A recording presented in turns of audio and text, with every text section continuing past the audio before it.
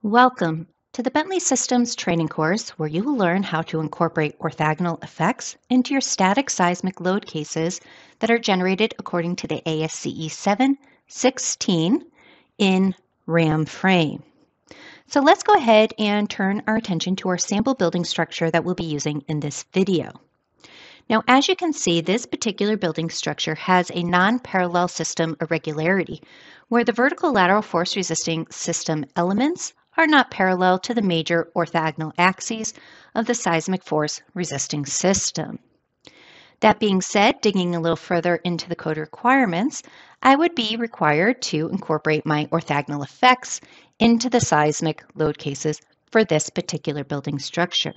When you incorporate orthogonal effects into your seismic load cases, what we'll be doing is asking RAM frame to include 100% of your seismic load acting in one orthogonal direction, while simultaneously applying 30% of your seismic load in the other orthogonal direction.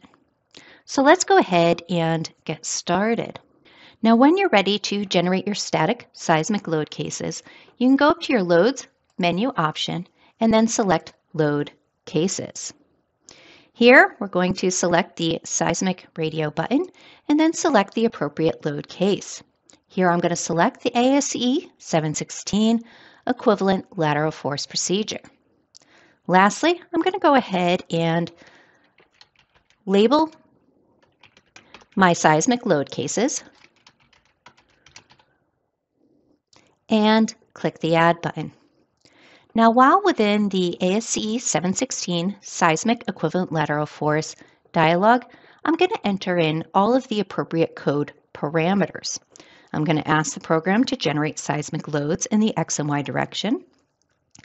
Currently, I'm asking the program to consider both positive and negative effects of eccentricity.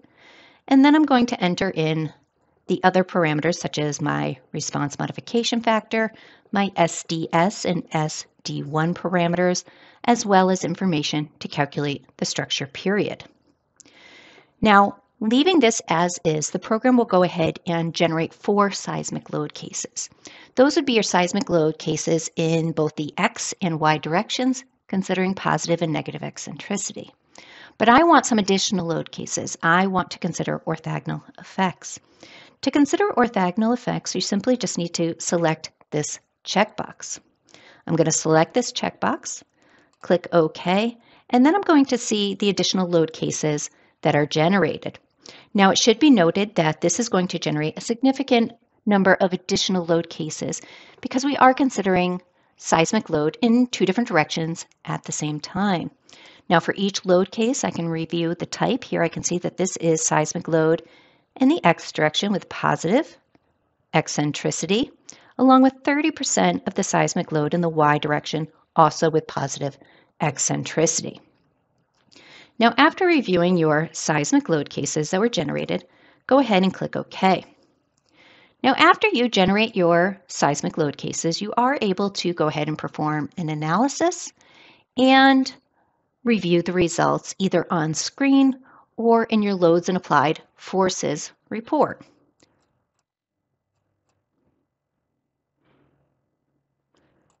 To access the Loads and Applied Forces report, go to your Reports menu, select Loads and Applied Forces.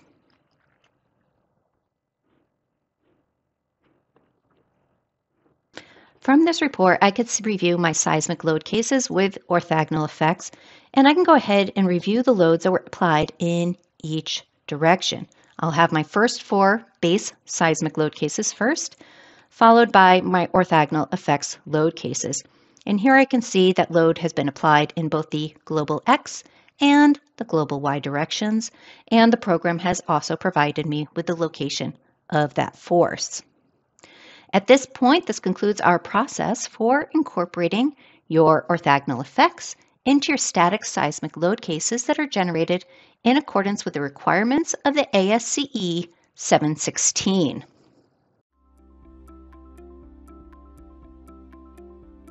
If you found this video helpful, please give it a like. If you want to see more such series, consider subscribing to our channel.